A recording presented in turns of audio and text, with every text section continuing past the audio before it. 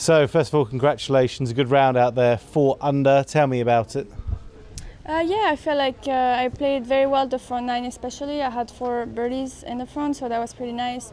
The back 9 was pretty steady, kind of saved some good pars. It was kind of hard to get back out there after the interruption, but I did my best, so pretty happy about the day.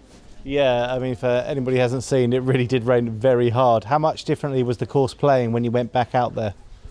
Yeah, it was definitely different. You know, I feel like the greens were slower for sure and definitely much softer. So you didn't get as much roll out of the drivers especially. So it was playing much longer than the days before. But just a little bit of adaptation there, but nothing too extreme, I think. I mean, it's great. You and Joe as well in the final group, chasing down Nelly Corder, 2 Frenches trying to go for the win. It should be pretty fun tomorrow, shouldn't it? Yeah, I think it's going to be a very exciting final day for sure. Good luck to you. Thank you. I'm just getting an answer in French.